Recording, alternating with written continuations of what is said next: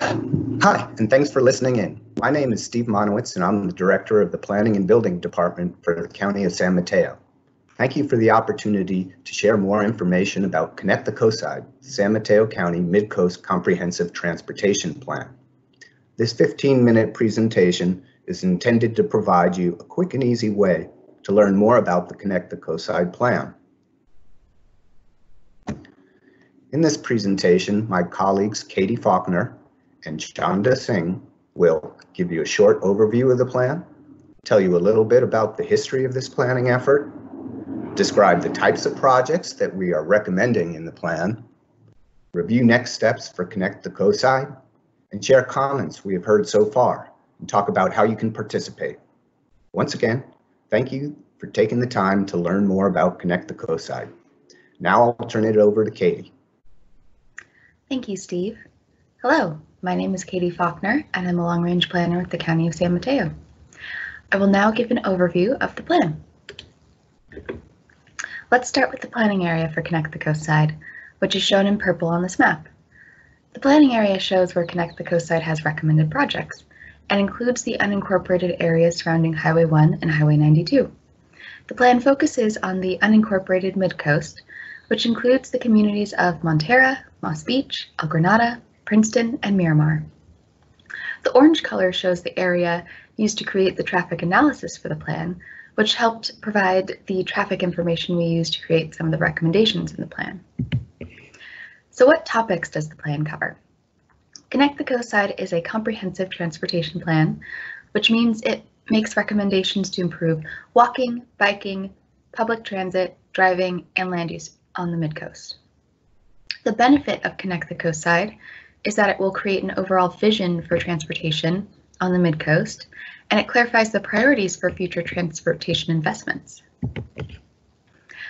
When considering which projects to recommend in the plan, we want to take into account the values that we have heard are important to people who live, work, and visit the Mid-Coast.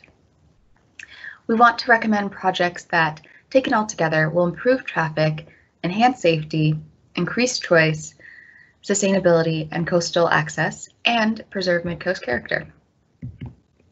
Now I'll talk a little bit about how we got here.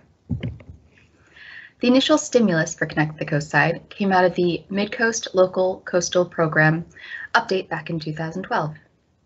This update called for the development of a comprehensive transportation management plan to address the cumulative traffic impacts of development on roads and highways in the Mid-Coast.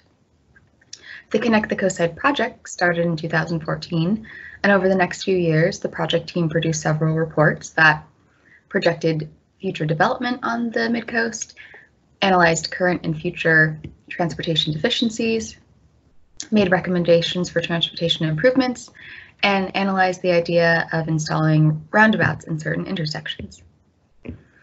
In 2019, staff worked on putting together a complete draft of the plan, and a public draft of the plan was released in January 2020.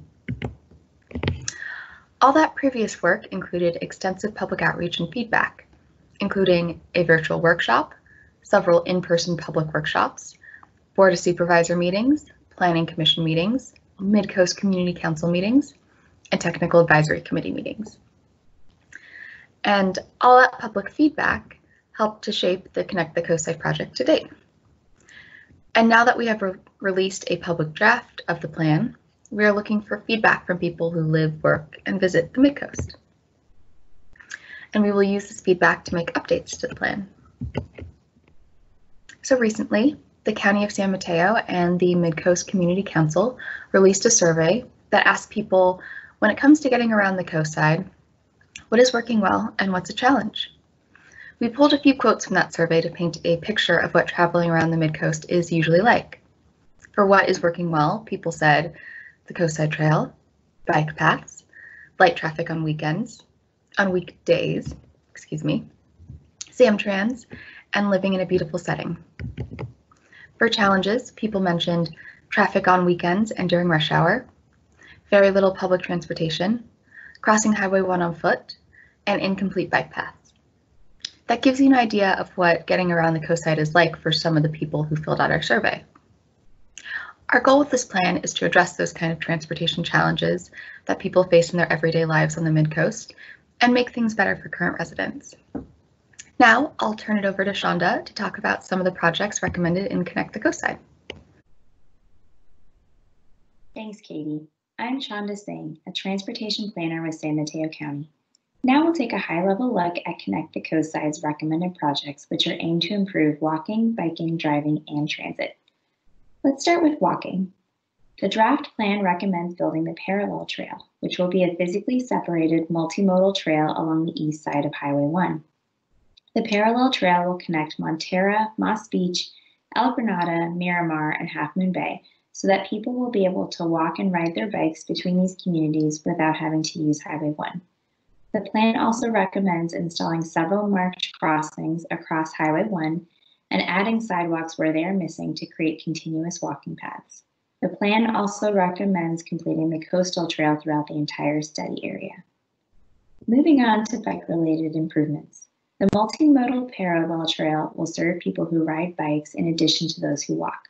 The draft plan also recommends bikeways on Highway 1 throughout the Mid-Coast area and on Highway 92, including bike lanes on Highway 1, adding a shared lane bike route, a striped bike lane, or a separated bike trail along Airport Street, widening the shoulders of Capistrano Road to better accommodate cyclists, increasing space for bicyclists along Highway 92, and installing bike parking throughout the Mid-Coast.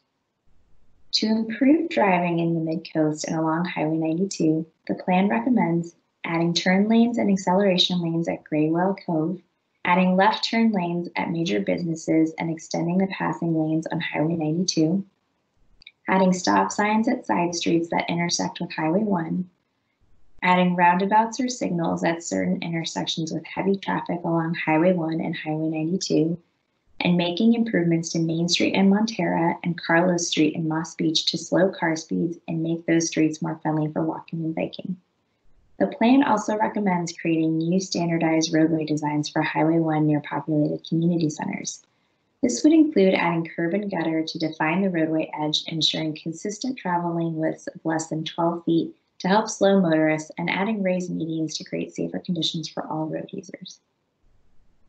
The plan also recommends transit improvements, including improving bus stops by adding benches or shelters, making it safer to walk to bus stops by adding marked crosswalks and sidewalks, working with Samtrans to improve transit service for the Mid-Coast, and developing a multi-purpose parking lot which could be used as a park and ride for commuters during the week and by visitors on the weekend and during events. Finally, Connect the Coastside recommends several land use programs to reduce development or offset the traffic impacts of development.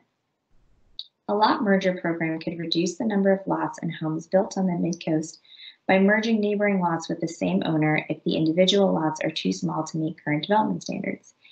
This would result in the creation of single larger parcels, resulting in more on-site and private open space. The lot retirement program could help reduce Mid-Coast development by requiring one-to-one retirement of development rights on existing lots in exchange for the creation of new lots subdivided from another property. And lastly, the plan recommends a transportation impact mitigation fee to collect money from developers who build on the Mid-Coast. These fees would help pay for projects included in Connect the Coastside and serve as a potential deterrent to development. Thank you, Shonda. Now I'll talk about how you can participate and next steps. The Connect the Coastside project team wants to invite you to join the planning process and provide feedback on the draft plan.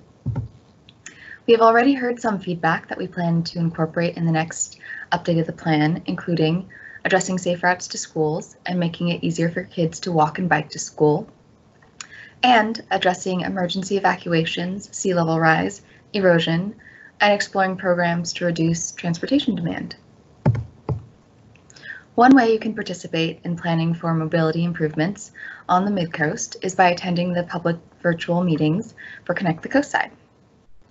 At the meetings, you'll have a chance to learn more about the plan, discuss the proposed projects with fellow attendees, and let the project team know what you think about the proposed projects. We're interested in hearing from people who know the Mid-Coast best. What we got right, what's missing, what are your highest priorities? We'll be holding 3 meetings. The first meeting will be on May 30th and will be an overview of Connect the Coastside. The second meeting on June 15th will be focused on Moss Beach and Montera areas. And the third meeting on June 25th will focus on El Granada, Miramar, and Princeton. You can attend all the meetings or pick and choose the ones you're most interested in. You can find more details about the meetings and information on how to register at the Connect the Coastside website. Now I'll review next steps for Connect the Coastside. Right now, we're in a public outreach phase of the planning process. And like I said, we'll be holding several online public meetings to gather input on the draft plan. Staff will then update the plan based on the feedback we hear. Updates could include refining recommendations, adding new projects, or adding new information. After updating the plan, we will review our public outreach efforts to date and decide if any more public outreach is needed. After the public outreach and update processes are complete, we can then begin the final draft review process. This includes presenting the plan to the Mid-Coast Community Council and the San Mateo County Planning Commission for their recommendations. Lastly, we would take the plan to the San Mateo County Board of Supervisors to consider approval. And that brings us to the end of the presentation. If you have any questions or feedback, please feel free to reach out to us. And visit the Connect the Coastside website for more information and to submit comments online. Thank you for the opportunity to share information about Connect the Coastside.